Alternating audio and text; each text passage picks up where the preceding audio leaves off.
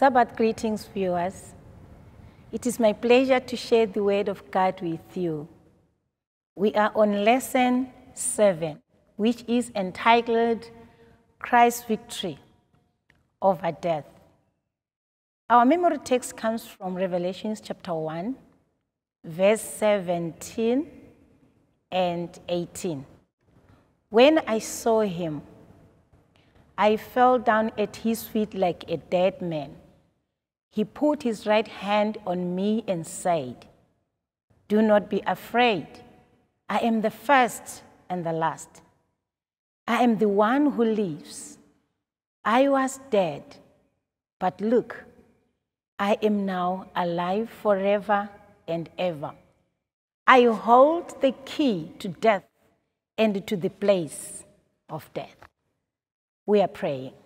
Our dear and loving Father who art above in heaven, we invite your presence at this moment. We pray, Lord, that you may send your Holy Spirit so that you may explain your word to us and allow us to understand what you wish us to learn. When all has been said and done, we pray, Lord, that our names be written in the book of the living. In Jesus' name we pray. Amen. Christ's victory over death. In many times when we talk about death, we tend to fear. When our loved ones die, we tend to fear. We are talking about victory over death. We look at Jesus when he was alive. Judas Iscariot was instigated to betray him. Peter was convinced even to deny Jesus. If we look at these instances, it's like the devil is winning. In addition, the chief priests and the Pharisees, they opted to have Barnabas released and Jesus put to death. Finally, Jesus was hanged on the cross and he died.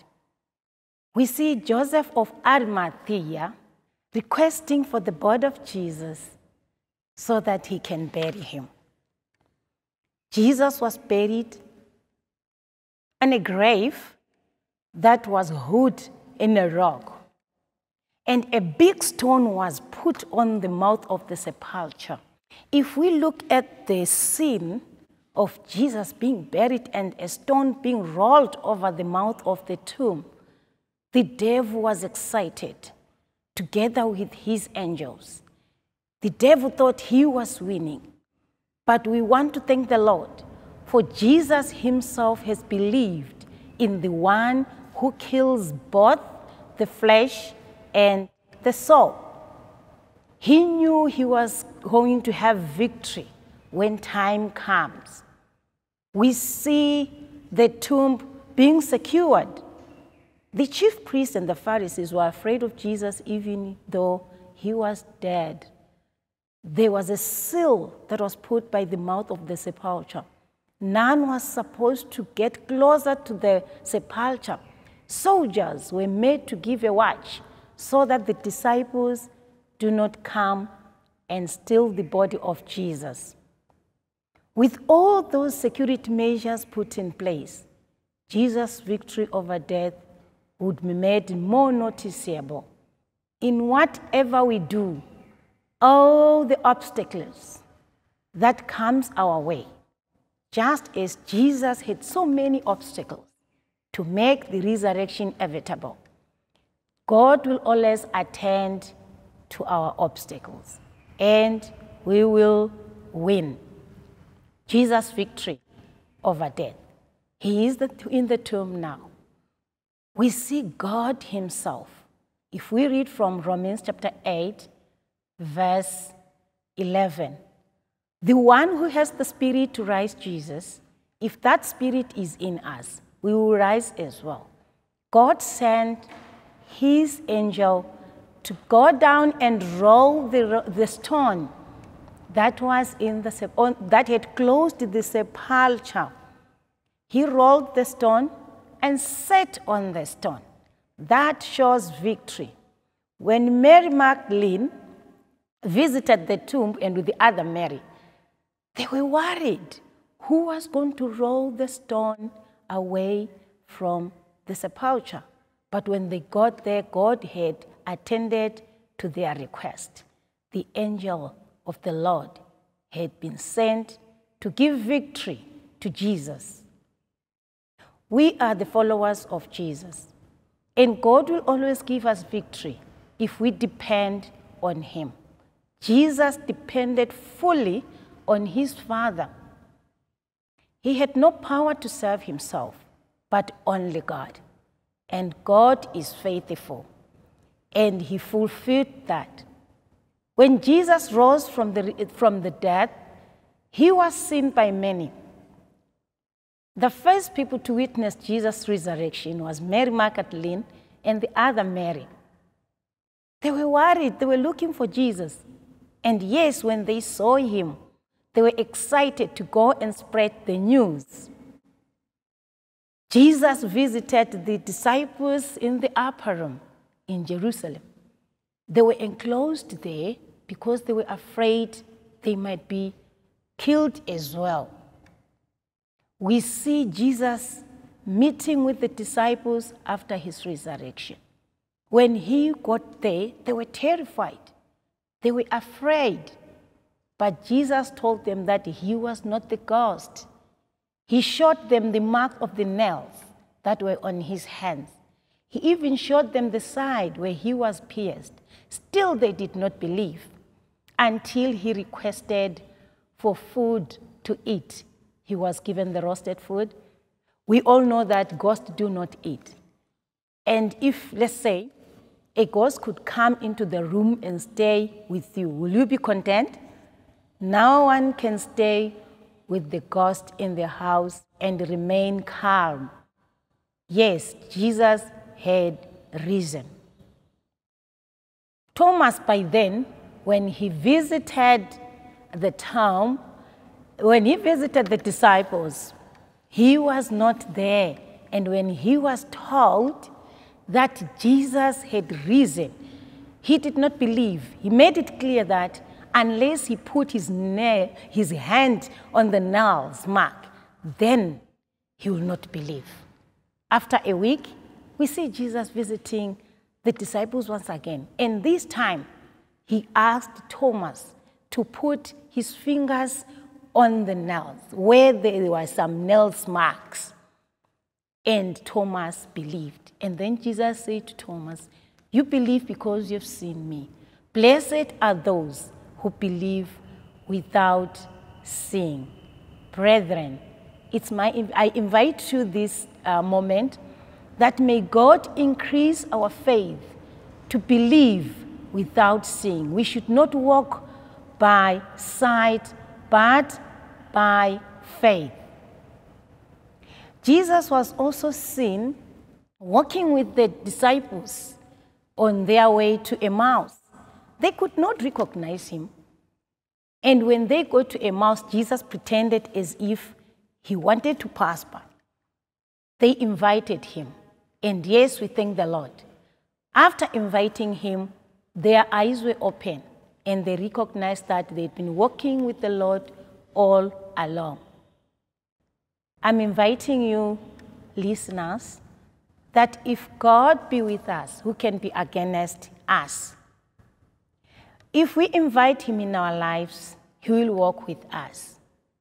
Cleopas and the other disciples could have just let Jesus go, but they invited him. Just as when he visited the disciples for the first time, they could not believe until he opened their mouth. We cannot do it on our own. We need God to open our spirituality so that we may understand the spiritual things.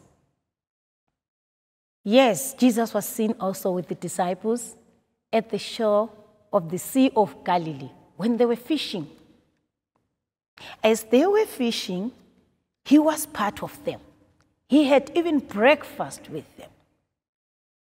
This is evident enough that Jesus has risen.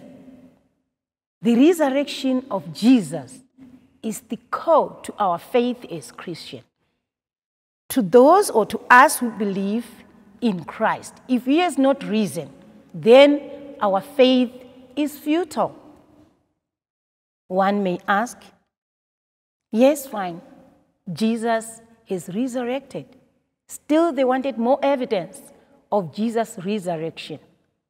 We have seen that in spite of all the security measures that were put when he was buried, the soldiers keeping a watch, and the seal that was sealed on the sepulchre's mouth, Jesus rose. The power of God is amazing to rise even us. When Jesus rose, he rose as a human being.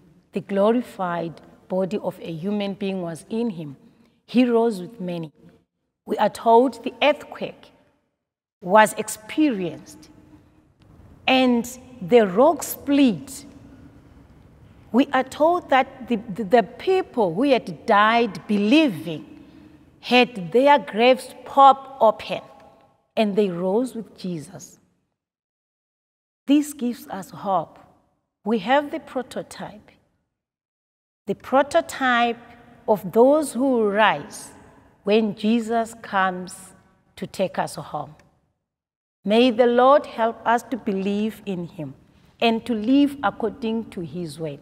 When we are talking about a prototype, we are talking about an individual with certain attributes of the latter type. When Jesus comes, we will rise to immortality. We will rise to die no more. We will rise to live with our Savior.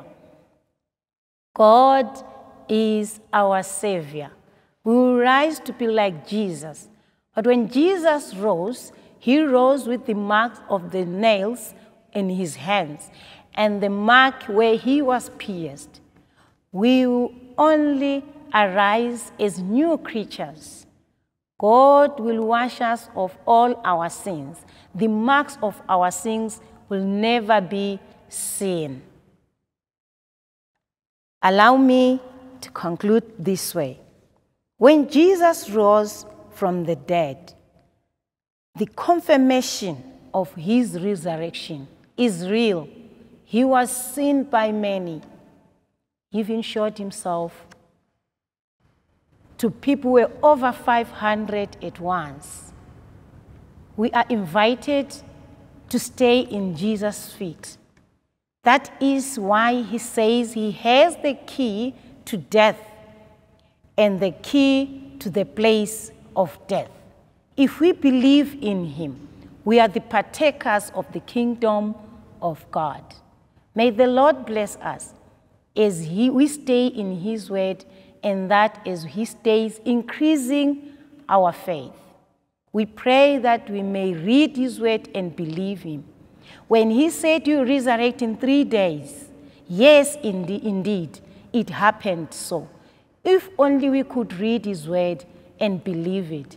Stay on our knees, meditating and living with him all the time. May the Lord bless us. Amen. We are praying. Our dear and loving Father who art above in heaven, thank you for your lesson. We pray, Lord, that you may increase our faith and believe that Jesus' resurrection meant our salvation. May you help us as we continue reading your word, that you may open our spiritual eyes so that we may see. We open our spiritual ears so that we may hear you and stay believing, knowing that when Jesus comes, we will rise, and those who are dead will rise to meet with him in the sky. We pray all this in Jesus' name. Amen.